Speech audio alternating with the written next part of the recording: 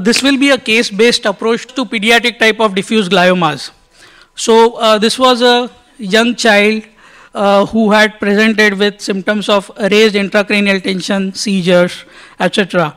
And these are the images. That's a T1 plain image, T2, a flare post-contrast, that's the diffusion, that's the ADC map, that's the gradient, and that is post-contrast T1.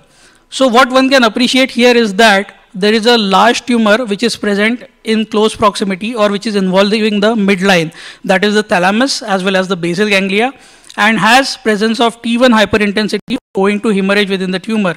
In addition, one can also appreciate that there is this sulcal enhancement which is present along the sylvian fissure as well as along the parieto-occipital fissure, implying there is CSF seeding of the tumor.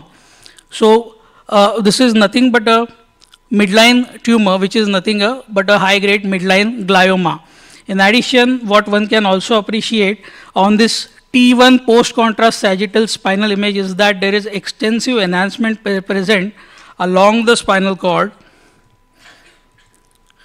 which can be appreciated, implying there is extensive CSF seeding. And unfortunately, and very rarely also, some of these patients can present with metastasis to other organs. In this scenario, you can appreciate the focal areas of altered marrow signals by virtue of presence of metastasis to the bones. So diffuse midline gliomas have a tendency towards CSF seeding and leptomeningeal spread. So it would be pertinent to image these patients using the imaging of the entire craniospinal axis so that you detect the leptomeningeal spread of this neoplasm to other parts of the CNS as well. This is a companion case, again a midline glioma with extensive CSF seeding, as can be seen with this nodular appearance around the ventricles. And then as we go down caudally into the posterior fossa, we have an expanded plump or fatty pons which is partially encasing the basilar artery, which is nothing but a diffuse intrinsic pontine glioma, which is nothing but another form of midline glioma. So midline gliomas would classically manifest in the region of midline, typically the brainstem, or some structures which are close to the midline like thalamus, basal ganglia, or even the spinal cord. So the mutation associated with midline gliomas includes H3K27 mutation. However, that being said, the glioma is no longer called mutant, but rather an altered midline glioma, because there are also additional mutations which can be present with these gliomas. And these are the classical locations which has been alluded to. Usually DIPG would present at about 7 years of age, and non-brainstem or something like supratentorial midline gliomas typically manifest in the 3rd decade of life. These have presence of H3K27 mutation and usually have a dismal outlook of about 9 months to 12 months long median survival. Leptomeningeal dissemination is common, hence the need for a complete craniospinal axis imaging.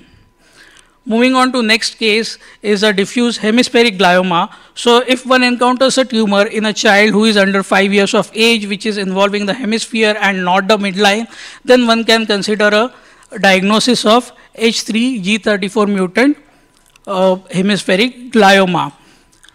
Another glioma is the high-grade glioma, which is H3 wild type and IDH wild type.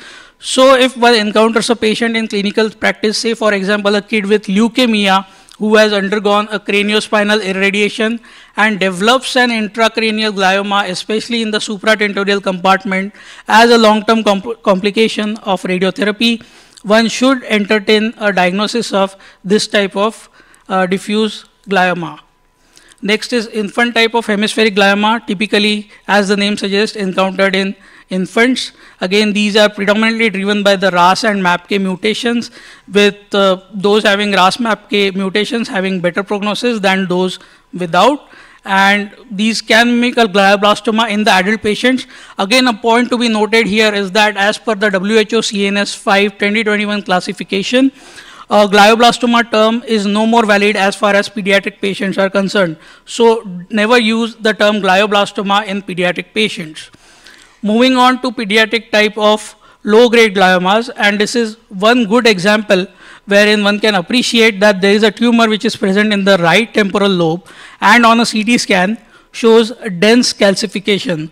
So this is an entity known as plenty, that is polymorphous low-grade neuroepithelial tumor of the young, and this tumor has plenty of calcifications. So if the patient has a low-grade tumor which is based in the temporal lobe, has plenty of calcifications, and doesn't have any high-grade features like mass effect, midline shift, extensive perilesional edema, consider a diagnosis of this low-grade tumor, that is a polymorphous low-grade neuroepithelial tumor of the young, which has an excellent prognosis compared to any other diffuse pediatric gliomas. Moving on to circumscribed astrocytic or glial supratentorial tumors. So this is the first tumor wherein this was a young adult, 17 years old, who had presented with facial paresthesias and features of vomiting. And what can one appreciate on this T2 weighted image?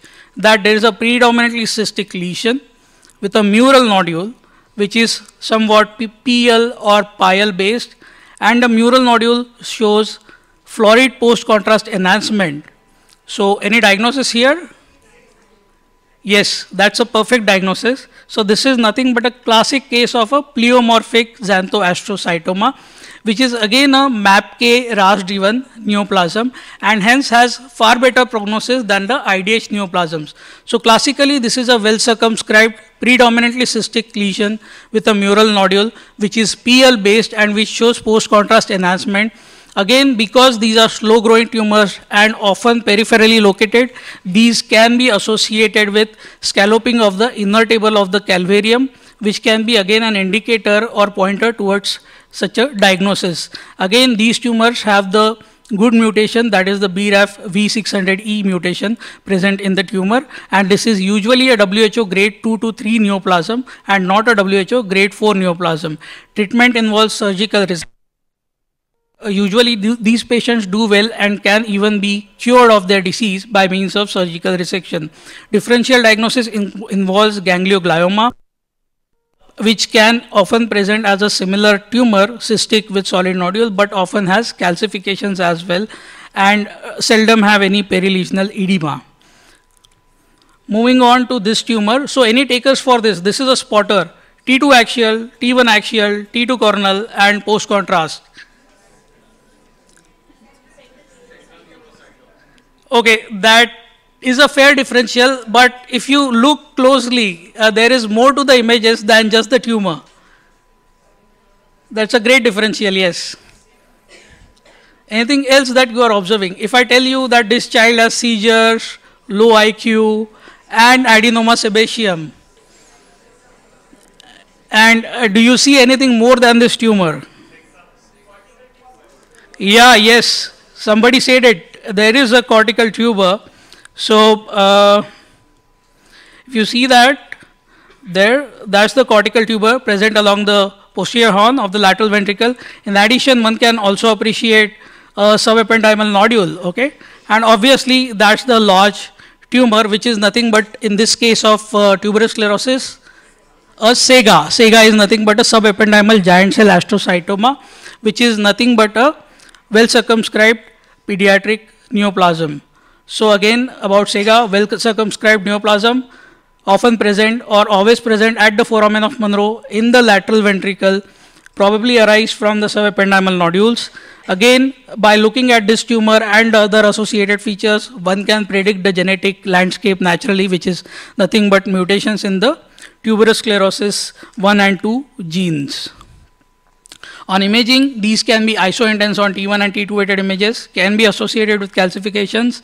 Usually, often these are associated with the subependymal nodules and tubers, and there would be seldom any case of SEGA which would be appreciated in isolation. Prognosis invariably good, and these patients often undergo a curative surgical resection. Differential diagnosis, like most of you mentioned, is a central neurocytoma, but if you see the other features, one can make a unifying diagnosis of tuberous sclerosis associated with the SEGA. This is another form of circumscribed tumor. Again, a young lady who had presented with seizures, and we have T1 axial, T2 axial, T2 coronal, and that's the post-contrast. So what one can appreciate here is that there is a tumor which is present in the parieto-occipital region on these T2 weighted images, which is predominantly solid, but has somewhat tiny or small cystic areas, giving it a so-called bubbly appearance, is associated with perilesional edema, entrapment of the occipital horn of the left lateral ventricle. So with that kind of description, any possible diagnosis which comes to your mind? Yes, somebody got this right. This is a case of an astroblastoma. So remember, if one encounters a bubbly tumor in the parieto-occipital region, especially in a female patient, consider a diagnosis of astroblastoma, because this tumor is exceedingly rare in a male patient and is about 9 times more common in a female individual. So classically, these are bubbly solid cystic neoplasms present in the parietal lobe, which is the common location, present with the usual features of any other brain tumor. And histologically, these are rare glial neoplasms with perivascular pseudo-rosettes and are MN1 altered. So that is the genetic mutation which drives this tumor. On imaging, as we have all seen, this is classically a bubbly neoplasm, which invariably has a good prognosis. But if anybody gives me a differential of an ependymoma, it would be really difficult to challenge that diagnosis of a supratentorial ependymoma. But especially in a female patient, consider a diagnosis of astroblastoma as one of the prime differentials. So to summarize the circumscribed astrocytic gliomas, these include pilocytic astrocytoma, which is classically a posterior fossa tumor, a solid cystic lesion with a mural nodule. Next is the high-grade astrocytoma with pyloid features, again a posterior fossa neoplasm, which has a really sinister appearance with a heterogeneously enhancing tumor, which can be present in the posterior fossa without any restricted diffusion, allowing it to be differentiated from a medulloblastoma, which would classically restrict in the posterior fossa. Next is the pleomorphic astrocytoma, which xanthoastrocytoma, which we have seen is an exclusively supratentorial neoplasm, cystic lesion with a solid mural nodule, which is PL based, can be associated with scalloping of the inner table of the calvarium. Next is the SEGA, which is a tumor commonly associated or always associated with a tuberous sclerosis. Then is a choroid glioma, is another well circumscribed neoplasm which can be encountered in the third ventricle and which shows florid post-contrast homogeneous enhancement. And finally, we encountered astroblastoma, which can be a tumor present in the parietal or occipital regions, again with a high female preponderance.